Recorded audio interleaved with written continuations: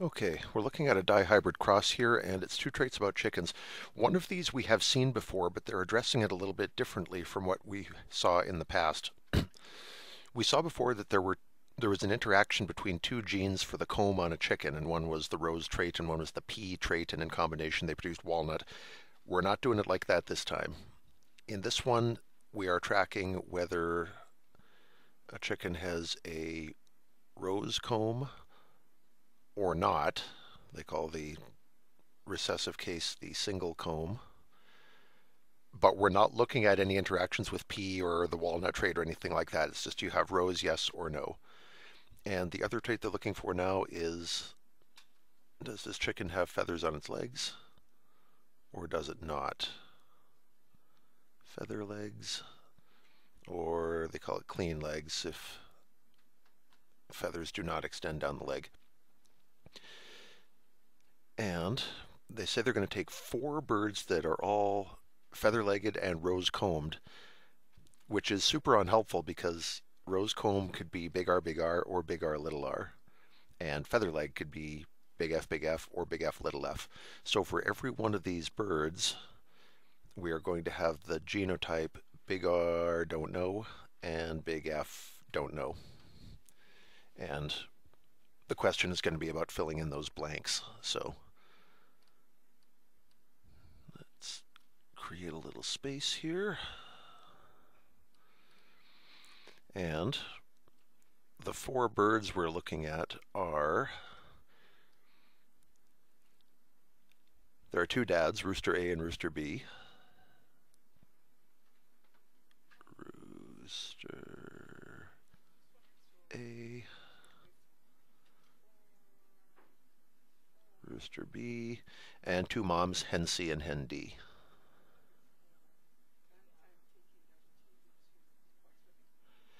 And all of them, for the moment, are big R blank, big F blank.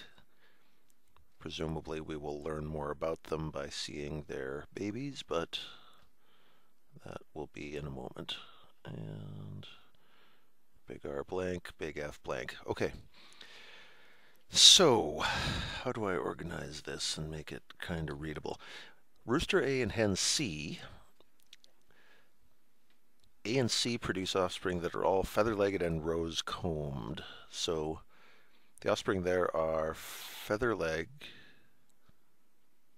big F blank, and rose-combed, so big R blank. I'll try to keep the order consistent here.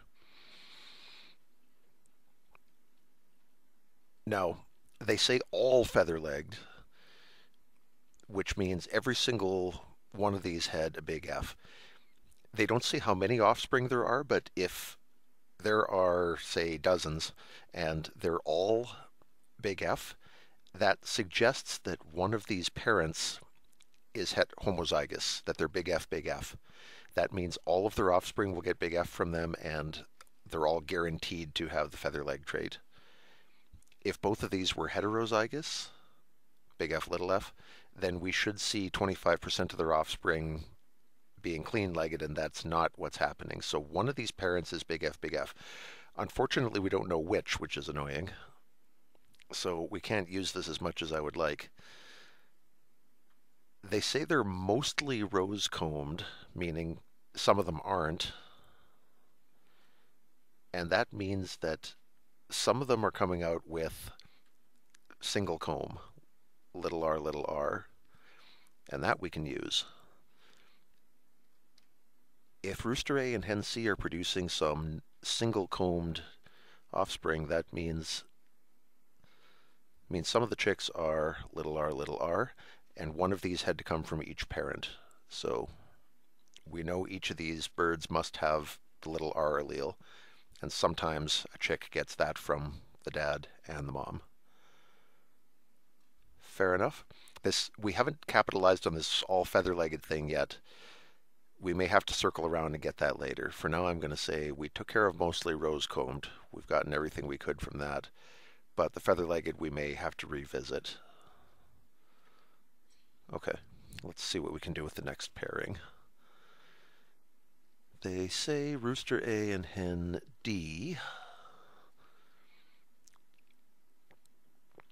these two, produce offspring that are feathered and clean. So we get some feathered, big F blank, and we get some who are clean-legged, little f, little f. Well, this is good stuff. If some of them are little f, that means both parents must have had a little f to give, so that tells us everything we need about rooster A, and it tells us something about hen D. She has the recessive allele too. What does it mean that some of them are feathered?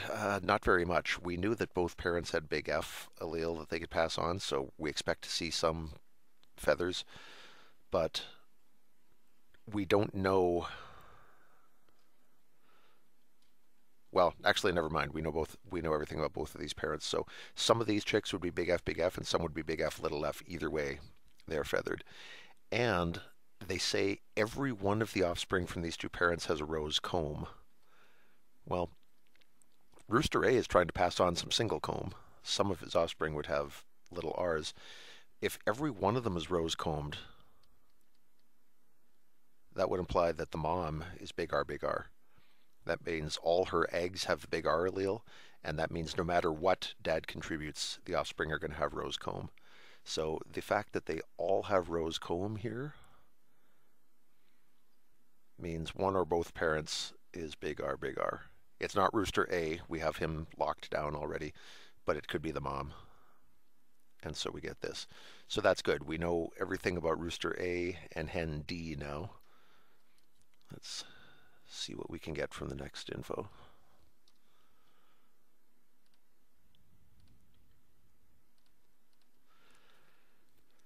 Rooster B and hen C, we are told, produce birds that are feathered and clean. So some of their offspring are big F blank, which is not surprising. We know there's big Fs in this family. And they produce some clean ones, who are little f, little f. Well, you probably noticed by now recessives are gold, and we jump on these immediately. If this offspring is little f, that would mean dad had to contribute one little f, and mom had to contribute the other one. So good, that gets us a lot of information.